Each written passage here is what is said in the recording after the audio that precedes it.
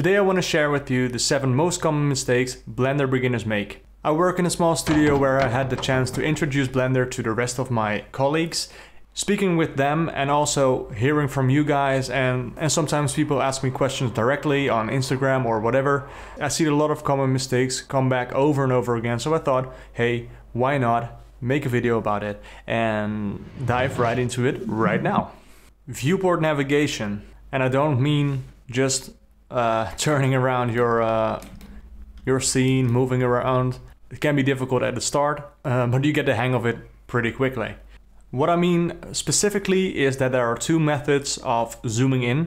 Actually, one is called zooming in, of course, and the other one is dollying. To dolly means to move the camera forward or backwards on a track. Why is that important? I can hear you thinking. In most cases, it's sufficient to zoom into the view to get a closer look at something. However, you may notice that at a certain point you cannot zoom any closer. This is because Blender stores a viewpoint that is used for orbiting and zooming. It works well in many cases, but sometimes you want to move the viewport to a different place. This is what dolly supports, allowing you to transport the viewport from one place to another. So either in this situation, I usually select everything and hit the period key, or hit one object and hit the period key to fix that. So if you open your preferences, there you go. And you go to key map. In the 3D view, you can open up 3D view global, and these are all your navigation settings and whatnot. Of course, your shortkeys for navigation can be different than mine, but what is important is that you locate your zoom view. And for me, that's Shift Control middle mouse, and beneath that is dolly. And what that does is what I explained earlier. The way to avoid it is to use your dolly. So what I did is I set my dolly to Control middle mouse, and that's what I usually used to zoom in or out.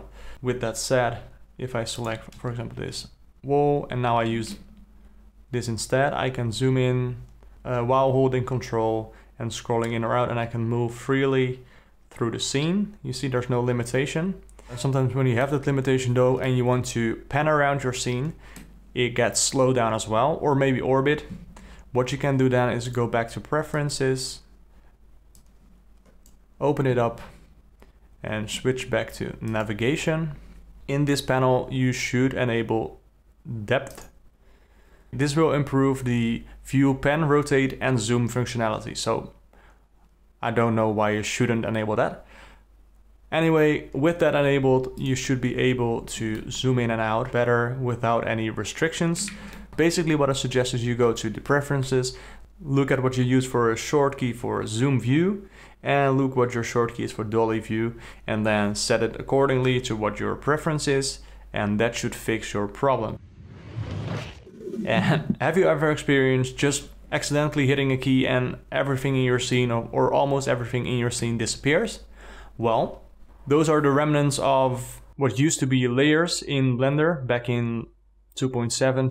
So 1, 2, 3, up to 9 are shortkeys for corresponding layers. Even now when we have collections. If you ask me, they made it redundant since the collections make everything so much more user-friendly in the outliner. So I chose to delete those shortkeys. So basically I have now 9 more slots for shortkeys that I can fill up with shortkeys that I find more useful. So that's a 2-in-1 tip there for you.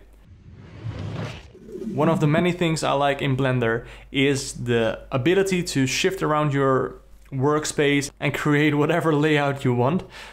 But in there lies a pitfall for beginners. As you can see in this scene or in the scene right here, I use different layouts. Going back to the other one, splitting off a window is done dragging on the corner.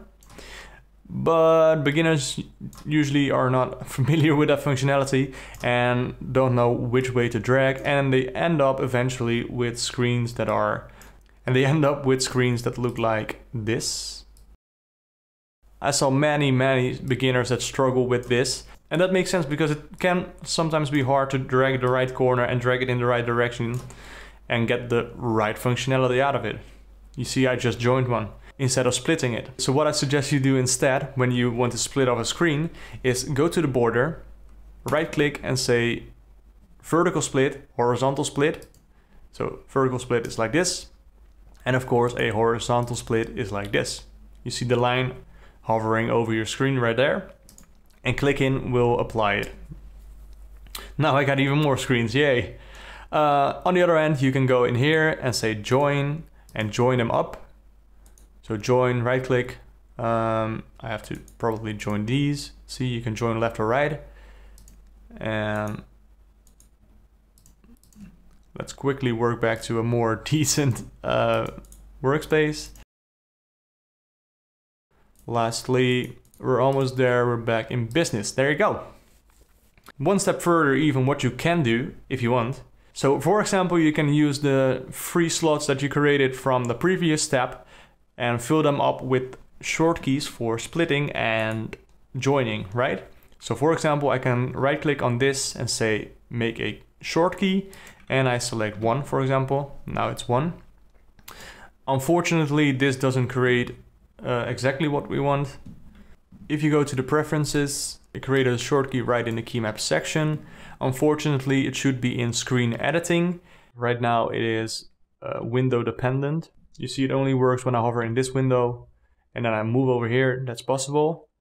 But when I start here and I press 1, it doesn't do anything, right? So let's head back to the preferences tab, and it should be right in here, but it is probably in screen global. I'm not sure about that, so I'm gonna look it up by using key binding. I'm pressing 1, and while I press 1, this list comes up with everything that has a key binding with 1 or a combination of an alteration key and 1. So on top here in screen, you see split area. We can drop it down, and there's screen.area_split. We need to copy that. And see, it's set to horizontal. We have to keep that in mind. And set to 1. We can delete this now. Go back to names and get rid of 1 because we don't need that filtered. And in screen editing, you can add a new one. Unfold this key binding that is called none and replace it with screen area split. Then choose horizontal, so it's now not grayed out anymore. And instead of A, we want to use 1. And if I can get out of this, you can see it now works here, but also it works right here, or it works right here. So that's the difference. We can do the same thing one more time, vertical split, for example, but we could also just go into preferences, open it up on the other screen, and say, after I copy this one, add a new one, unfold it, paste it in, say vertical split, and use, for example, 2. So now we can vertical split in here, in here, in here. Unfortunately, joining an area doesn't work quite yet. So I'm sorry I didn't get it working. If someone knows how to get that working, please leave it down below in the comments. I will include it as well in the description or pin your comment. But it would be very useful because I really like working like this. A quick note, setting these to 1, 2, or 3 might not be the best case, so you probably should start with 4 and 5, because 1, 2, and 3 are taken in edit mode, and these will override those in edit mode, so you won't be able to use 1 to select your vertex mode or 3 to enter your polygon mode. So 4 and 5 are safe bets in my opinion, and you can use 1, 2, and 3 for different short keys in different windows where they are window specific, if that makes sense. So yeah, this one is for the modelers. So I created a scene with a plane, and we have a scene right here. I extrude something with E and bevel it, so we have a cube with some segments. Now in vertex mode, sometimes you want to connect these two.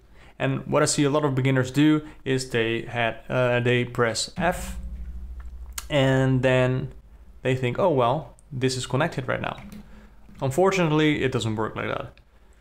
See, if I go to polygon mode using 3, this is still one polygon. You see, it selects the whole thing. Whereas if I select this, it doesn't select the whole row, you see? See what I mean? Let's say if I subdivide this first, you can see there's now a polygon and I can drag it up. There you go. Undo that. If I dissolve this, or delete this, I'm sorry, you want to say select these vertices and hit J. And now when I select these polygons, you see that they are split, right? It no longer selects the whole thing. So that's the way you go about it. On the other hand, if you, for example, still have that, if you, for example, did do this throughout your mesh, and I'm just selecting vertices and pressing F to fill these polygons. Let's say you have done this and you want to fix it. You go back to, you deselect everything. Unfortunately, you have to be in edge mode. Select all by trade, lose geometry, and there you go. Now I can say delete these edges. Sorry, delete these edges, and we're back in business. Moving on to the next one, this is a similar problem as the previous one, so we stay in the scene because I can quite clearly indicate what's happening. If I go into polygon mode and in wireframe mode as well, you see that these are polygons. And sometimes, I have done this plenty of times, you select a loop edge, you select the edge loop, and you accidentally press F. Now it seems like nothing has happened, and that is because you just created a polygon on the inside. Now this shouldn't be that much of a problem in this case, but in larger and complexer models, this could lead to some shading artifacts or issues with the subdivision modifier, for example. Overall, you just don't want this, right? So keep that in mind. Check your mesh on the interior as well. For this instance, it's quite easy. You could just delete the face. But say you have done this multiple times, and now we got a bunch of polygons in the middle that we don't want, of course. Similar to the previous step, we go to select, select by trade, and this time we choose interior faces. Now it's selected all the interior faces. And if we press X for delete, you can go to faces, delete faces. And that should fix the problem. So the next two are a bit more common mistakes I see among beginner animators. So this is a replica of a GoPro Karma drone. I had this one, recently sold it again. A good thing in Blender is that almost everything is keyable. With that I mean every aspect here, say checkboxes, channels like position, for in this case focal length, rotation, scale, those are all keyframeable using I, right? And with that comes the possibility to keyframe the visibility. So for example, you want to hide a certain object or a part of an object. Let's say I want to select the wings, the back wings of this one, and at this point in time I want them not seen in the viewport. I go further in time and frame 31, we say now I want to see them. Right here in our viewport, when it hits 31, we see them appear. And you can go ahead and animate the whole scene using this and see a nice result in your viewport. But the common mistake here is that animators forget that this is just a viewport display. If you use this method, it can be handy from time to time, so I suggest you do.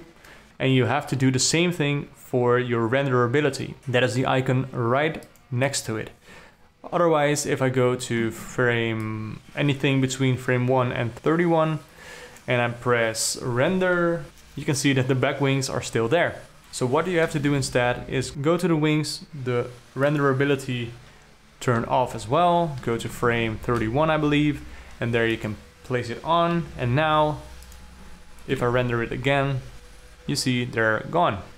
Once again, it's a small mistake, but it's one that you can make easily. So keep mind of that, and it will save you some time in render, because if you have to render frame 1 to 31 over again because you did see an object that you shouldn't have seen, after a few times I can tell you that will get kind of painful. One thing I do for clients is I do like sort of assembly videos for technical models or exploded views, imploded views. if that is even a thing, I don't know. Let's say I want to animate the position of this drone, right? On frame 1, we want it to be starting from somewhere here, I don't know, or let's move it up a bit, right? And keyframe that. And now we want to go, say, to 20 frames, 30 frames in, and we want to bring it back, right? Okay, but where was it exactly? We can try and line it up by eye, right? But yeah, what is the height we need to use? And maybe I was pretty close with this. And you can say that's acceptable, I'm willing to do it, and keyframe it, because the animation is working. However, if this really is a technical drawing and your clients are a bit more precise and want from you an accurate representation of their model, you have to be pixel perfect, right?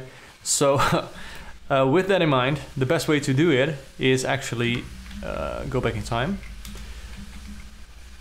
and grab your objects and apply their location. Now, you can apply their location. This will mean that the origin snaps back to the origin of the world. That's fine.